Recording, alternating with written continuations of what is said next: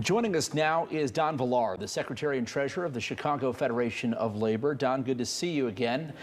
Everyone obviously wants more money, but many businesses have been hurt by the pandemic. Are you concerned the minimum wage hike may lead to job cuts? No, Ben.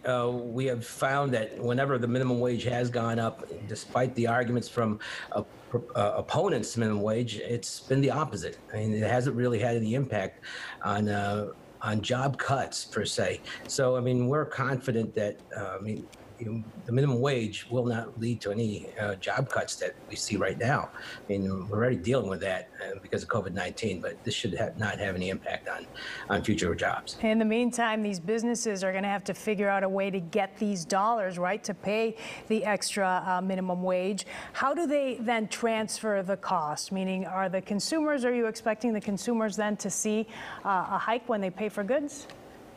You know, that's up for the businesses to decide, and they're running their businesses. They're in charge, and they're managers, and that's something that's their responsibility. And for the most part, I mean, businesses need to take into consideration the challenges and the struggles of their workers, the people who produce this goods and services that make them successful. So I think the argument that that businesses that should bear, or that the workers should bear the brunt of this, just doesn't ring true. And what are you telling employees about making sure they are in fact getting the proper amount, because it is different depending on where you work in Illinois? Yeah, I think, naturally, you're absolutely right. Downstate, here in the city of Chicago, for most workers, most employers, the minimum wage is going up to $14 an hour. And in Cook County, most municipalities will see a raise up to $13 an hour. And the rest of the state, downstate, they're making $8.25 an hour. They'll be going up to $10 an hour. So we're spreading the word out. I think when it comes to the various groups that advocate on behalf of workers, I mean, they're out there spreading the word that the minimum wage is going up.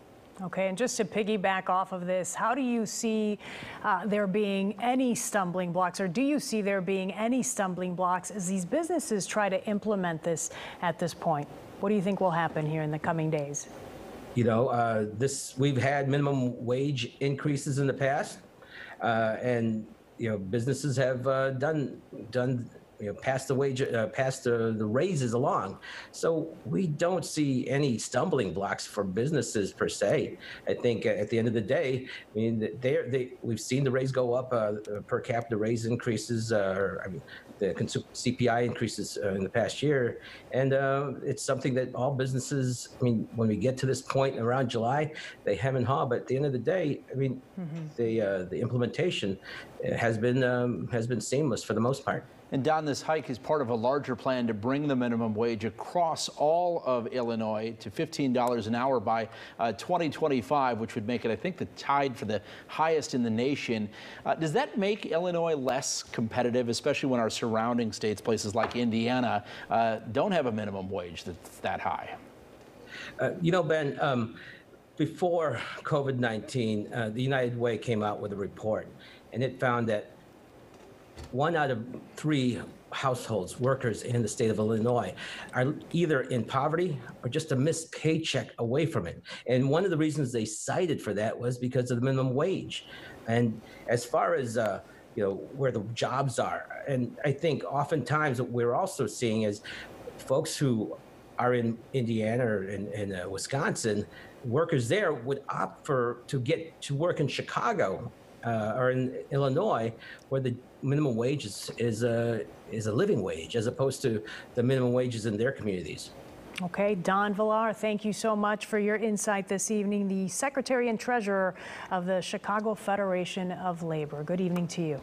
Thank you, Ben. Thank you, Lourdes. Thanks, Tom. Thanks for having me. Tom Skilling's back.